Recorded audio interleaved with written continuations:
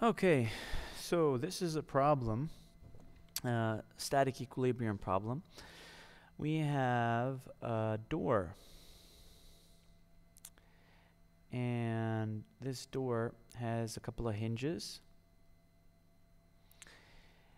and the hinges have two forces at each hinge. We have a vertical and a horizontal force. Now I've drawn both horizontal forces in the same direction. Obviously this is not really possible, but we'll see the math will show us that one of them is wrong. In addition, we have the force of gravity down at the center of mass of the door. Now the dimensions of this door are, let's draw this the dimensions here. I don't know if that's very visible. Let's try a different color here. Anyways, we'll just do it in this color here. So, oops. The dimensions of the door are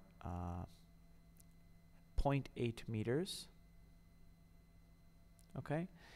And the height of the door is 1.9 meters. The mass of the door is 20 kilos. And what we know is, let's call this point A and let's call this point B. And let's also denote the vectors there. So this is FAY and this is FAX.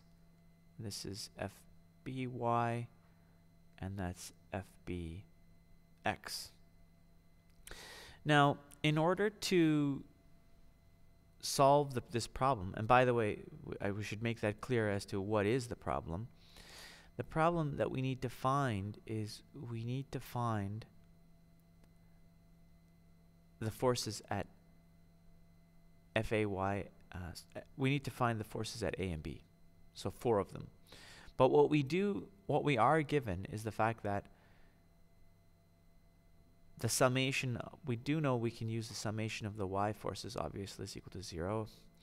And we can also use the summation of the x forces is 0. But there's something that we're given in terms of this one, and that is that half of the weight of the door is taken up by FAY, and half of the weight of the door is taken up by FBY.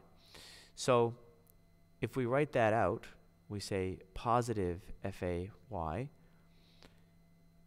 plus FBY minus mg equals 0. Now from that statement, therefore we know that half the weight of the door is lifted by this force and half the weight of the door is lifted by that. So it should be clear that this is 1/2 mg and this is 1/2 mg. And so therefore we now know, basically we are given in the problem, that this is what FAY and FBY are. Now all we need to find out is we just need to figure out what FBX and FAX are. Now in order to do this, we could definitely do summation of the forces in the x direction. So let's go ahead and do that. So negative FAX minus FBX, and there's no other forces that are horizontal, so therefore we can say is 0. Now obviously you can tell that this doesn't really make sense algebraically unless of course one of them is negative. What we need to do now is we need to take the sum of the torques about a certain point. Now we need to make a good decision here. If we decide to take the forces about point B or point A, or the center of mass. Which one should we choose? Well, if we choose the center of mass, the only force that will be negated is the weight. Because if you draw a straight line through mg, that's the only force that that straight line would go through. Let me explain this a little bit further in a moment. For intents and purposes, I'm going to choose B here. So I'm going to say that I'm going to take the sum of the moments about point B. Now, remember something. Torque is equal to force perpendicular times d. So we've got 5 forces on this drawing. 1, 2, 3, 4, 5. And let's consider each one individually. So let's consider FBX first. What is the distance of FBX to point B? 0. Therefore, it produces no torque.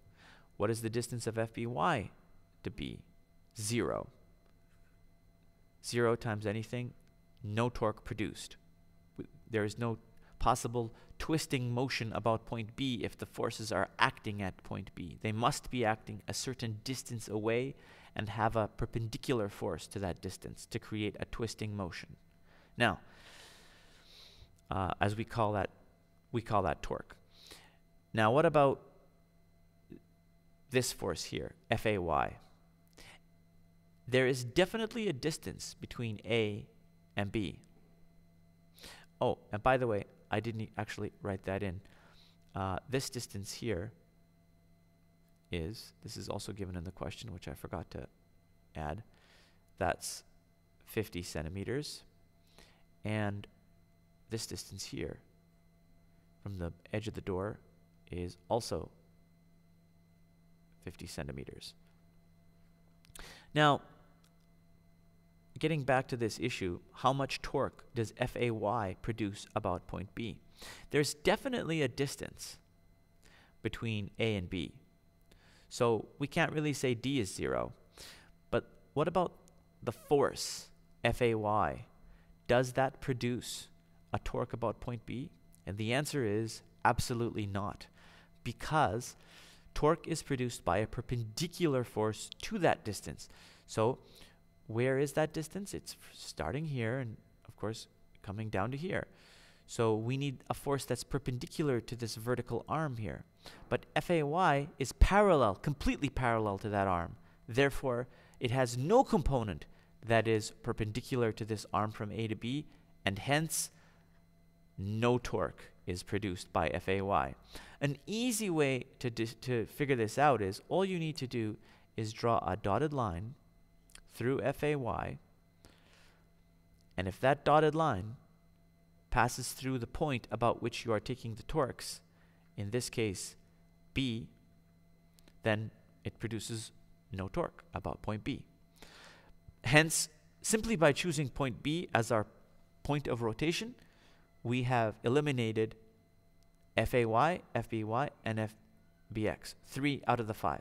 The only 2 left are Fax and Mg. Let's go ahead and do those then. So let's do Fax first. So starting at this point, Fay is definitely perpendicular, and it does produce a rotating motion about point B, and that rotation is counterclockwise, so it's a positive. The force is Fax, and the distance is, well, that's simply 1.9 minus 0.5 and 0.5, which is 1.9 minus 1, which is 0.9. So we can multiply that by 0.9 meters, and that is the torque for Fax about point B. Now, we're not finished. We still have one more force to do, and that's Mg. Now, we could take the distance from point B to the center of mass. If we did that, that would simply be a simple Pythagoras problem, right? A squared plus B squared equals C squared, because we know this distance. That's half of 0.8, so that's 0.4. And this distance would be half of 0.9, which would be from here to here, it would just be 0.45. However, because from here to here, I'm just going to clear up this geometry here. That's 0.9. Therefore, half of that would be 0.45. Okay, but we could definitely get the hypotenuse and figure out what that arm length is. However, if we did that, we would not be able to multiply it by mg because mg is not perpendicular to this arm. We would have to get the component of mg perpendicular to this arm, and that's just too much work. We don't need to do all this extra work. An easy way to do this is simply draw the line of action through the force, and then you're able to move the force to a different location anywhere along this line of action, and it produces still the same torque. Hence, what I'm going to do, I'm going to move mg down to here and make it act there. The nice thing about this now is that it's perpendicular to the arm going from point B to the place where the new location of force mg. And it's quite simple now. The distance is again 0.4, and the force is 100% of mg because it's perpendicular to the arm. So this is a very, very useful feature. So this force also produces a counterclockwise rotation about B, and so therefore it is plus the force multiplied by the distance, and we're done. We've dealt with every single force because this one cancels out, this one cancels out, this one cancels out, and the only two left are phi(x), which we accounted for, and mg, which we've accounted for here. Now we set all this equal to 0, and let's solve for phi(x). So phi(x) is equal to negative mg times 0.4 meters divided by 0.9 meters. And what do we get? Get out our trusty RPN calculator, and we will go, the mass of this is, don't forget, that's a 20 kilo door. That's the M. So we'll go 20, enter 9.8 times 0.4 times 0.9 divided by, and we're going to get negative 87.1 newtons. Now, we're almost there. We're halfway there. Well, we're pretty much done here, because if you remember from before, when we did summation of the forces in the x direction must equal 0, we found that, in fact, negative phi(x) is equal to fbx, or in other words, phi(x) is equal to negative fbx. So therefore, fbx is equal to positive 87.1 newtons. Now, if we come back to the diagram, which one did we choose to be wrong? Well, fbx was chosen in the right direction, so this direction was correct, but this direction was wrong. It's actually in the opposite direction, which kind of makes sense, because if a door is hanging, it's the top hinge that keeps the door upright. It's the bottom hinge that pushes towards the door. The top hinge actually pulls the door towards the wall. And that's exactly what our math tells us. So, thanks for watching this video. It was a bit of a long one. See you next time.